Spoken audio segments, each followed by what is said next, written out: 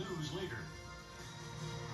It all started as a hobby in one Billings woman's kitchen, making soap for her family, and now she does what she loves for a living. MTN Zoe Zandora takes us to Rock Creek Soaps. Soaps, bubble bath, and even lip balm. From a soap kit given to Rachel Brower from her husband to a soap company. It started out as a hobby, but now Rachel owns Rock Creek Soaps in downtown Billings.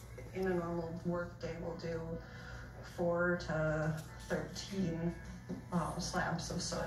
These soaps are all made with vegan oil blends and are made with locally sourced organic safflower oil from the oil barn out of Big Sandy, Montana. Each oil has its own fatty acid composition, so each oil is going to have something it does better for you.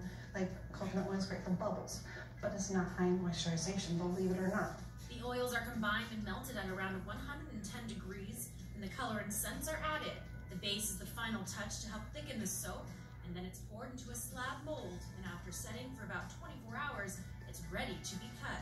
After the soap is mixed and poured into the mold, just so you know it has a personal touch to it, you make handcrafted mountaintops when in Montana. The 90 bars on each batch we take, and we have a thin wire on the back here that we tune in so it has to be nice and tight.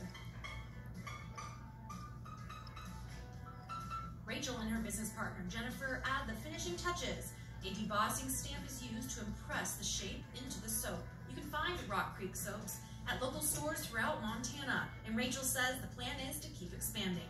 In Billings, Zoe Zandora, MTN News.